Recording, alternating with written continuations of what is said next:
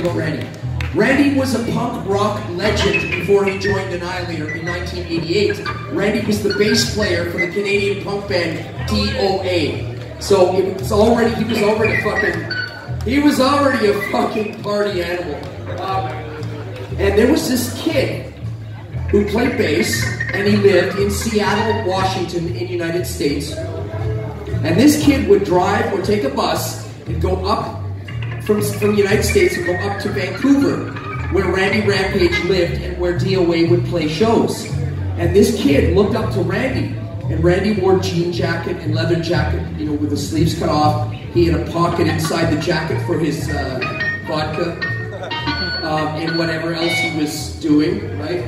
And his chains, what he looked like, his bleached blonde, fucking horrible bleached blonde haircut. And this kid went and watched him for a few years, and when he joined his band and became Duff McKagan from Guns N' Roses, right? So Randy already influenced music before he joined Annihilator, and when he joined Annihilator, the song Alice in Hell was a very popular classic song, right? It was a cool song. Without Randy and Alice in Hell, that would not have been, we wouldn't be here today. So let's hear it for Randy Rampage.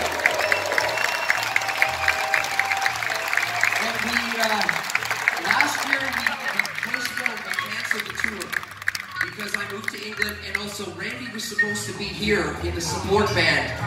His band was called, of course, Rampage, and he was going to come on tour with us, but he died. So we want to give you a couple of songs that Randy liked. Not necessarily our favorite or your favorite, but these are Randy's two favorite. He hated the last song we're going to play, which you know is Alice in Hell, right? He fucking hated the song. This is how he said it. I fucking don't like that fucking commercial metal song.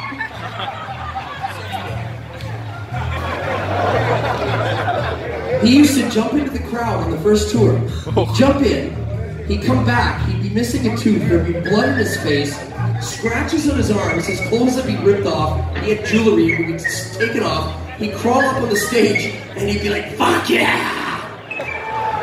And we would stand in the back, and we would try to play, we didn't move, we tried to play the songs perfect, and we'd let Randy be the Angus Young of the band. He'd run around and fucking steal the show. Anyway, I could talk about Randy all night, we miss him, but we're going to give you the songs that he liked, okay?